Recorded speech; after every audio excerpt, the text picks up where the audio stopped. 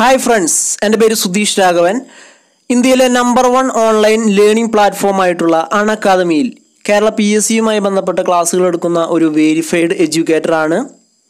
ഈ പ്ലാറ്റ്ഫോമിൽ ഏകദേശം 33ഓളം കോഴ്സുകളും 410ഓളം ലെസൺസും ഞാൻ അപ്ലോഡ് ചെയ്തിട്ടുണ്ട്.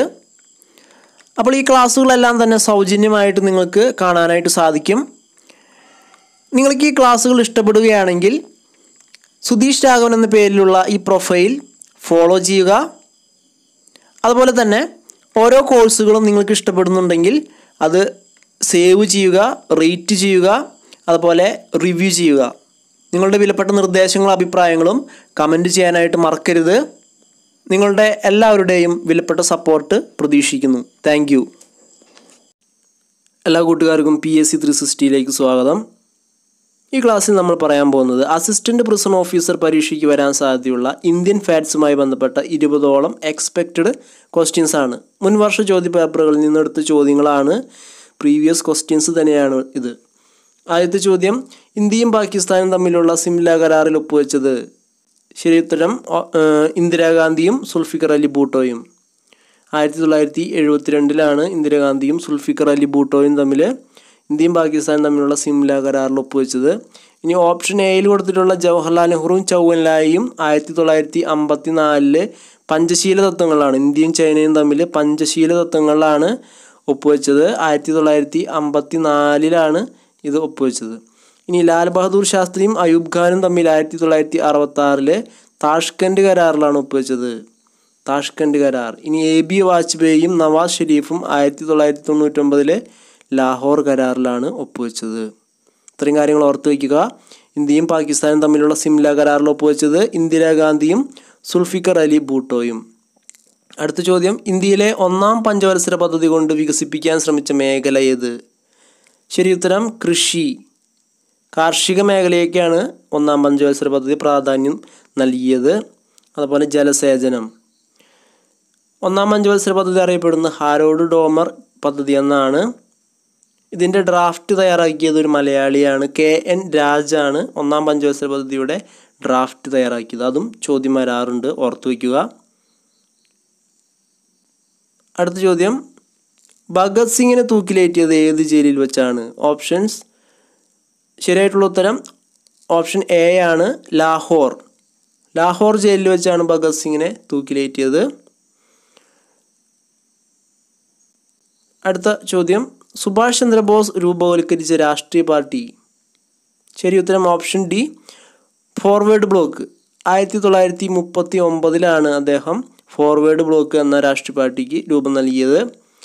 1939 തന്നെ ത്രിപുരയിലെ സമ്മേളനത്തിൽ വെച്ചാണ് ഇദ്ദേഹം ഇന്ത്യൻ നാഷണൽ കോൺഗ്രസിലെ ചരിത്രത്തിൽ ആദ്യമായിട്ട് തിരഞ്ഞെടുപ്പിലൂടെ ഇന്ത്യൻ നാഷണൽ കോൺഗ്രസിൻ്റെ പ്രസിഡൻ്റായിട്ട് തിരഞ്ഞെടുക്കപ്പെട്ടത്.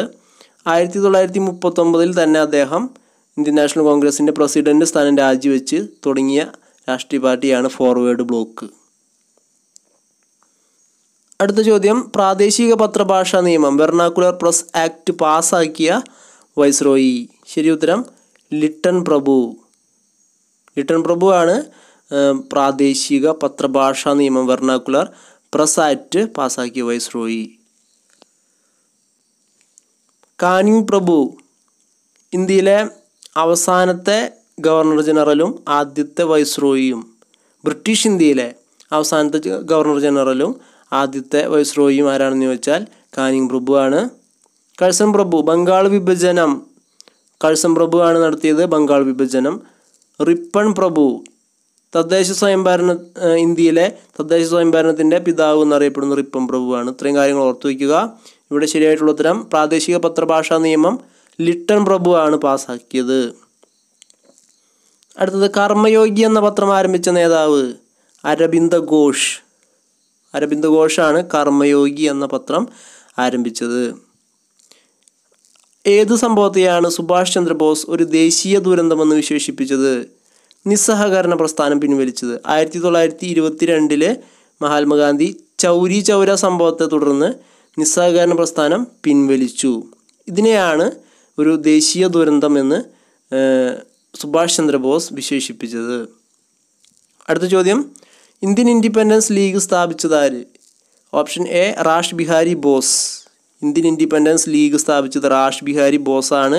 ഇനി തെറ്റിദ്ധരിക്കരുത്, നിങ്ങൾക്ക് പെട്ടെന്ന് തെറ്റാൻ സാധ്യതയുള്ള ഒരു കാര്യമാണ് റാഷ് ബിഹാരി ഘോഷ് എന്ന് പറയുന്നത്. റാഷ് ബിഹാരി ഘോഷ്, ഇത് രണ്ടും കൺഫ്യൂഷൻ വരുന്ന കാര്യമാണ്. ഇത് നമുക്ക് ചോദ്യം വരുന്നത് 1907 ഇന്ത്യൻ നാഷണൽ കോൺഗ്രസ്സിൽ സൂററ്റ് പിളർപ്പ് നടന്നു. മിതവാദികളും തീവ്രവാദികളും തമ്മിൽ സൂററ്റ് പിളർപ്പ് നടന്നപ്പോൾ ആ സമയത്തെ ഇന്ത്യൻ നാഷണൽ കോൺഗ്രസിൻ്റെ പ്രസിഡന്റ് ആരാണെന്ന് ചോദിച്ചാൽ അത് റാഷ് ബിഹാരി ഘോഷാണ്. ഇനി ഇന്ത്യൻ ഇൻഡിപെൻഡൻസ് ലീഗ് സ്ഥാപിച്ചത് ആരാണെന്ന് ചോദിച്ചാൽ റാഷ് ബിഹാരി ബോസാണ്. ഓർത്തു വയ്ക്കുക. അടുത്ത ചോദ്യം, ബക്രാനങ്കൽ അണക്കെട്ട് പണി കഴിപ്പിച്ചത് ഏത് നദിയിലാണ്? ശരി ഉത്തരം സത്ലജ്. ഇനി ബക്രാനങ്കൽ എവിടെയാണ് സ്ഥിതി ചെയ്യുന്നത് ചോദിച്ചാൽ ഹിമാചൽ പ്രദേശിലാണ് സ്ഥിതി ചെയ്യുന്നത്. ഹിമാചൽ പ്രദേശിലാണ് ബക്രാനങ്കൽ സ്ഥിതി ചെയ്യുന്നത്, സത്ലജ് നദി. അടുത്ത ചോദ്യം, പശ്ചിമ ബംഗാളിലെ ഹൂഗ്ലി നദീതീരത്ത് കേന്ദ്രീകരിച്ചിരിക്കുന്ന പ്രധാന വ്യവസായം? ശരി ഉത്തരം ചണ വ്യവസായം. ഹൂഗ്ലി നദീതീരത്ത് കേന്ദ്രീകരിച്ചിരിക്കുന്ന വ്യവസായം ചണ വ്യവസായം. ഏറ്റവും കൂടുതൽ ചണം കൃഷി ചെയ്യുന്നത് പശ്ചിമ ബംഗാളിലാണ്. അതുപോലെ പരുത്തി വ്യവസായം, പരുത്തി ഏറ്റവും കൂടുതൽ കൃഷി ചെയ്യുന്നത് ഗുജറാത്തിലാണ്. ഗുജറാത്തിലാണ് പരുത്തി ഏറ്റവും കൂടുതൽ കൃഷി ചെയ്യുന്നത്. പഞ്ചസാര ഏറ്റവും കൂടുതൽ ഉത്തർപ്രദേശിലാണ്. രാസവളം പഞ്ചാബിലാണ്. പഞ്ചാബിലാണ് ഏറ്റവും കൂടുതൽ ഉൽപ്പാദിപ്പിക്കുന്നത്, അല്ലെങ്കിൽ രാസവള വ്യവസായം ഏറ്റവും കൂടുതലുള്ളത് പഞ്ചാബിലാണ്. അടുത്ത ചോദ്യം, വിധവകൾക്ക് വിദ്യാഭ്യാസം നൽകുന്നതിനായി ശാരദാ സദൻ സ്ഥാപിച്ചതാര്? ശരി ഉത്തരം പണ്ഡിത് രമാബായി. പലതവണ ചോദിച്ചിട്ടുള്ളൊരു ചോദ്യമാണ്. പണ്ഡിത് രമാബായി ആണ് വിധവകൾക്ക് വിദ്യാഭ്യാസം നൽകുന്നതിനായി ശാരദാ സദൻ സ്ഥാപിച്ചത്. സർദാർ വല്ലഭായ് പട്ടേൽ അന്താരാഷ്ട്ര വിമാനത്താവളം സ്ഥിതി ചെയ്യുന്ന സ്ഥലം? അഹമ്മദാബാദ്. സർദാർ വല്ലഭായ് പട്ടേൽ അന്താരാഷ്ട്ര വിമാനത്താവളം അഹമ്മദാബാദിലാണ് സ്ഥിതി ചെയ്യുന്നത്. ഛത്രപതി ശിവജി അന്താരാഷ്ട്ര വിമാനത്താവളം മുംബൈയിലാണ്. ചൗധരി ചരൺ സിംഗ് അന്താരാഷ്ട്ര വിമാനത്താവളം ലക്നൌവിലാണ്. അടുത്ത ചോദ്യം, ഘാന പക്ഷി സങ്കേതം സ്ഥിതി ചെയ്യുന്ന സംസ്ഥാനം? രാജസ്ഥാൻ. രാജസ്ഥാനിലാണ് ഘാന പക്ഷി സങ്കേതം സ്ഥിതി ചെയ്യുന്നത്.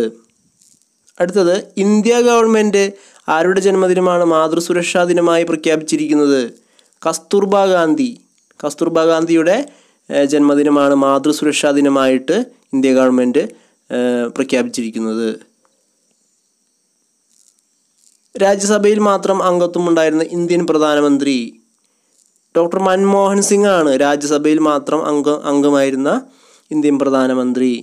അദ്ദേഹം റിസർവ് ബാങ്കിൻ്റെ ഗവർണറായിട്ടും ചുമതല വഹിച്ചിട്ടുണ്ട്. അപ്പോൾ റിസർവ് ബാങ്ക് ഗവർണറായി ചുമതല വഹിച്ച ഒരേ ഒരു പ്രധാനമന്ത്രി ആരാണെന്ന് വെച്ചാൽ അതും മൻമോഹൻ സിംഗ് ആണ്. ഗംഗ യമുന എന്നീ നദികൾക്ക് നിയമപരമായി വ്യക്തിത്വം കണക്കാക്കണമെന്ന് വിധി പുറപ്പെടുവിച്ച കോടതി? ഉത്തരാഖണ്ഡ് ഹൈക്കോടതി. ഗംഗ യമുന എന്നീ നദികൾക്ക് നിയമപരമായി വ്യക്തിത്വം കണക്കാക്കണമെന്ന് വിധി പുറപ്പെടുവിച്ചത് ഉത്തരാഖണ്ഡ് ഹൈക്കോടതിയാണ്. ധാതുക്കളുടെ കലവറ എന്നറിയപ്പെടുന്ന ഇന്ത്യൻ ഭൂവിഭാഗം? ഉപദ്വീപീയ പീഠഭൂമി. ഉപദ്വീപീയ പീഠഭൂമിയാണ് ധാതുക്കളുടെ കലവറ എന്നറിയപ്പെടുന്ന ഇന്ത്യൻ ഭൂവിഭാഗം. ഇനി ധാതുക്കളുടെ കലവറ എന്നറിയപ്പെടുന്ന സംസ്ഥാനം ചോദിച്ചാൽ അത് ജാർഖണ്ഡാണ്. ജാർഖണ്ഡാണ് ധാതു കലവറ എന്നറിയപ്പെടുന്ന സംസ്ഥാനം.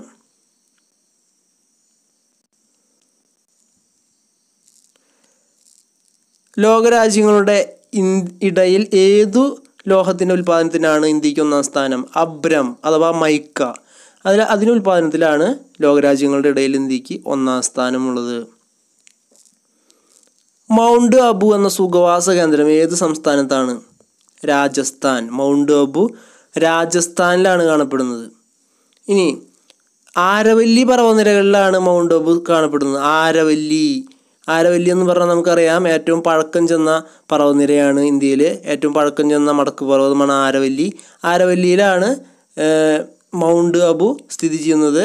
അതുപോലെ തന്നെ മൗണ്ട് അബുവിനോട് ചേർന്ന് കാണപ്പെടുന്ന ആരവല്ലിയിലെ ഏറ്റവും ഉയർന്ന പീക്ക് അല്ലെങ്കിൽ ഏറ്റവും ഉയർന്ന കൊടുമുടി എന്ന് പറയുന്നത് ഗുരു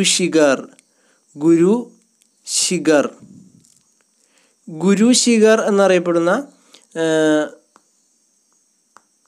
കൊടുമുടിയാണ് ആരവല്ലിയിലെ ഏറ്റവും ഉയരം കൂടിയത്. ഈ ഗുരു ശിഖറിനോട് ചേർന്നിട്ടാണ് മൗണ്ട് അബു കാണപ്പെടുന്നത്. ഇതിനോട് ചേർന്ന് കാണപ്പെടുന്ന മറ്റൊരു ജൈന ക്ഷേത്രമുണ്ട്, ദിൽവാര ക്ഷേത്രം, ദിൽവാര ജൈന ക്ഷേത്രം ഇതിനോട് ചേർന്നാണ് കാണപ്പെടുന്നത്. അടുത്തത് 1935 നിയമത്തെ ശക്തമായ ബ്രേക്കുകൾ കൂടിയതും എഞ്ചിനില്ലാത്തതുമായ യന്ത്രം എന്ന് വിശേഷിപ്പിച്ചത് ജവഹർലാൽ നെഹ്റു. 1935 നിയമത്തെ ശക്തമായ ബ്രേക്കുകളോട് കൂടിയതും എഞ്ചിനില്ലാത്തതുമായ യന്ത്രം എന്ന് വിശേഷിപ്പിച്ചത് ജവഹർലാൽ നെഹ്റു ആണ്. ഇനി 1935 ഗവൺമെൻറ് ഓഫ് ഇന്ത്യ ആക്റ്റിൽ നിന്നാണ് ഏറ്റവും കൂടുതൽ കാര്യങ്ങൾ ഇന്ത്യൻ ഭരണഘടന കടം കൊണ്ടിരിക്കുന്നത് അല്ലെങ്കിൽ കടം എടുത്തിരിക്കുന്നത്. അതുകൊണ്ട് തന്നെ blue print of Indian constitution, Indian ഭരണഘടനയുടെ ബ്ലൂ പ്രിൻ്റ് എന്നറിയപ്പെടുന്നത് 1935 ഗവൺമെൻറ് ഓഫ് ഇന്ത്യ ആക്റ്റാണ്. അടുത്ത ചോദ്യം, ഗാന്ധിജിയുടെ ആത്മകഥയിൽ പരാമർശിച്ചിരിക്കുന്ന ഏക മലയാളി ബാരിസ്റ്റർ G.P. പിള്ള. അദ്ദേഹത്തെക്കുറിച്ചാണ് ഗാന്ധിജിയുടെ ആത്മകഥയിൽ പരാമർശിച്ചിരിക്കുന്ന ഏക മലയാളി. ഇനി ബാരിസ്റ്റർ G.P. പിള്ള അറിയപ്പെടുന്നത് തിരുവിതാംകൂറിൻ്റെ വന്ധ്യവയോധികൻ എന്നാണ്. അദ്ദേഹമാണ് ഇന്ത്യൻ നാഷണൽ കോൺഗ്രസ്സിലെ അംഗമായിട്ടുള്ള ആദ്യത്തെ മലയാളി. ആദ്യത്തെ സമ്മേളനത്തിൽ ബോംബെയിൽ വെച്ച് നടന്ന സ്ഥാപക സമ്മേളനത്തിൽ പങ്കെടുത്ത ഒരേ ഒരു മലയാളിയും ബാരിസ്റ്റർ G.P. പിള്ളയാണ്. മലയാളി മെമ്മോറിയലിന് നേതൃത്വം നൽകിയതും ഇദ്ദേഹം തന്നെയാണ്. അപ്പോൾ ഇന്നത്തെ ക്ലാസ് എല്ലാവർക്കും ഉപകാരപ്പെട്ടു എന്ന് പ്രതീക്ഷിക്കുന്നു. നിങ്ങൾ ആദ്യമായിട്ടാണ് PSC 360യുടെ ഈ വീഡിയോ കാണുന്നതെങ്കിൽ തീർച്ചയായിട്ടും ചാനൽ സബ്സ്ക്രൈബ് ചെയ്യുക. ഏറ്റവും പുതിയ നോട്ടിഫിക്കേഷൻ ഏറ്റവും ആദ്യം ലഭിക്കുന്നതിനായിട്ട് തൊട്ടടുത്തുള്ള ബെൽ ബട്ടൺ എനേബിൾ ചെയ്യുക. അസിസ്റ്റൻറ്റ് പ്രിൻസിപ്പൽ ഓഫീസർ പരീക്ഷ എഴുതുന്ന എല്ലാ കൂട്ടുകാർക്കും വിജയാശംസകൾ നേരുന്നു. Thank you.